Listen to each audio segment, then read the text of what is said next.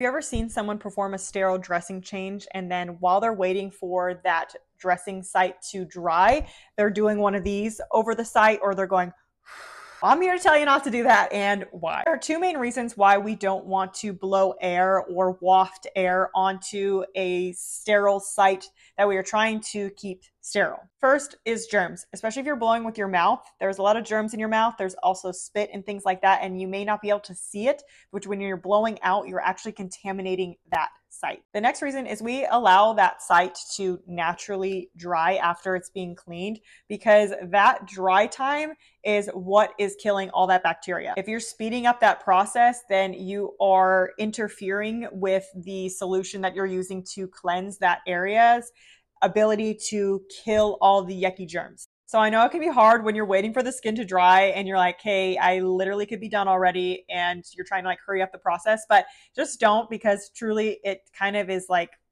not doing your patient any justice. That's all I got to say about that. Let me know if you have any questions.